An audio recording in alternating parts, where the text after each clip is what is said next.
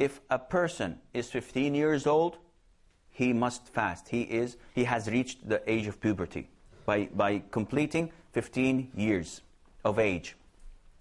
If not, by ejaculation. If he gets a wet dream, or he's able to ejaculate, to perform sexual intercourse, even if he's 11 years old, even if he's 12 years old, then he has reached the age of puberty. If not, if he simply grows, not by himself, it grows by itself. If he grows the hair on the pubic hair, the hair that grows over the private parts of a male or a female, then he has reached the age of puberty. What happens when you reach the age of puberty? Before one of these three happens, you are not accountable. So if a child dies like 8 years, 9 years old, and he has not reached any of these three options or three things that I've mentioned earlier, then he's not accounted. Allah Almighty will not punish him. But if he is 15 years old and he commits a sin, he sins, then he is questioned for what he did.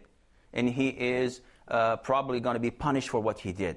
Even if he was 12 years old, but he already had the ejaculation. So he would be questioned for his deeds and actions. So if you're 12 years old, that's good for you. But do you have to fast? You have to look if any of these conditions are applied to you. Beside that, the children of the companions, even when they were 7, 8 years old, they used to force them to fast at least half a day, 3/4 of the day, depending on their energy and their ability to tolerate hunger and thirst, according to their strength. So they would, as narrated by one of the companions, she said that we used to make dolls, you know, dolls, dummies. They used to make dolls for their children made of wool, and they would keep it. And if it is half day or 3-4 hours before the break of before sunset, the children would fast. But after 3-4 hours before sunset, they would feel hungry and they would start crying. They would like to eat. They would like to drink. So they would give them these dolls to play with, and they will be engaged with these dolls and forget the food and the drink until it's sunset. So it is recommendable that we teach our children to fast from an early age. But is it a must or no? No, it is not a must. See, teaching them from a very early age is an Islamic way of teaching and raising our children. We raise our children to pray when they're 7 years old. Before that, we would not tell them to pray. The Prophet ﷺ says, order them to pray, order your children to pray when they're 7, and beat them on not praying when they're 10. So these 3 years, you do not hit your child. You do not talk to your child. Well, you do talk to your child, but you do not punish him for not praying. You have 3 years, 365 days, 5 prayers a day. So if you calculate this, maybe it comes up to 4,000 times you say, come and pray. 4,000 times. What kind of stereotype that is? Eventually, within the 3 years, if you fulfill this, your child is going to be a good Muslim and he will pray. If you just keep on telling him, during the 3 years, do pray, come and pray.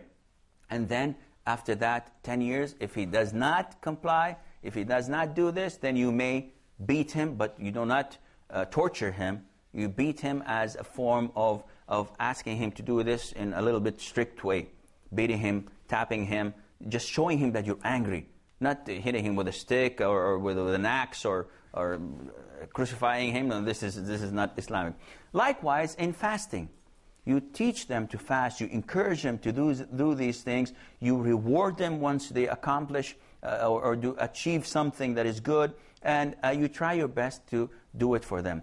Of course, with the 3 conditions that should be fulfilled to reach puberty, females have an extra thing. They share the same thing, reaching 15 years of age, ejaculation, or growing the hair, the pubic hair, that is. And they have something extra which males don't have, which is menstruation, having the monthly period, or bearing a child. If a female bears a child, if she's pregnant, and she's 12 years old, 11 years old, this happens. And then she has reached the age of puberty, she'll be questioned, she'll be asked about every single thing at the side of Allah, and Allah Azza wa Jal will hold her accountable for that. Another question, please? What about those who used to abuse and curse and damning each other? Is it nullify the fasting? Mm-hmm. Yeah. Okay. Thank you. Cursing, fighting, and doing things that abuse your fast does not nullify your fast. But it gets the reward lesser and lesser the more you do these things. See, you have to know the things that nullifies, and you have to know the things that reduce the reward. It's exactly like somebody that is fasting. Okay, he does not drink, he does not eat, he does not do anything that nullifies his fasting. But he watches movies. He just sits in front of the screen and watches movies. What are you doing? He says, well, I'm trying to kill the time. Kill the time. You're fasting. You should not do this. He says, well, it's a sin. It does not nullify your fasting, because fasting is on one side and sins are on the other side. But it reduces the amount of reward you're going to get. So you're not 100% rewarded for what you do. You're like 90%, 80%, 10%, maybe 1% rewarded for your fasting. But your fasting is accepted. You are considered to be fasting, but you are not on the safe side. Any more question? I was wondering if someone who was Christian and came into Islam, does he have the permission not to fast Ramadan for a while until he gets the idea of Islam clear in his mind and begins to, Okay. No. If a person reverts to Islam, he is a Muslim. So he is instructed to do all what the Muslims do. But this is a piece of cake. See, as I said in a previous session, the Prophet ﷺ, whenever he used to break his fast, he used to say, the thirst has gone. He had fasted like 16, 17 hours. Yet the thirst has gone by the first sip of water he had. Which means that don't put any obstacles in front of your worship. Do it. Just do it. And after you do it, you will discover that, alhamdulillah, it was a piece of cake. It's Satan. Again and again and again. He comes to you and say, yeah, come on, man, fasting is difficult. Listen, give me a trial period, man. I need like a year or two, 5 years, 10 years before I can pray. It's too difficult 5 times a day to fast a whole month. It's not. We have more than 1.5 billion people worldwide doing it. We have children, 6 years old, doing it. It's a piece of cake. It's nice. You just go ahead and try it. And if this Christian reverts to Islam, man, you're lucky. Why is that? Because all your sins that you've committed when you were a Christian are all gone. In some of the scholars' interpretation of the Quran, they're not gone. They're transformed from sins into good deeds. So this guy, he's 40 years old. He used to do everything that any non-Muslim would do. He had adultery, abuse, drugs, intoxicants, gamble, cheat, all of these bad deeds. The minute he says, Ashhadu an la ilaha illallah, I bear witness that there is no God worthy of worshipping than Allah, except Allah, and that Muhammad is his messenger, the minute he says this, it all transforms. All the sins transforms into good deeds.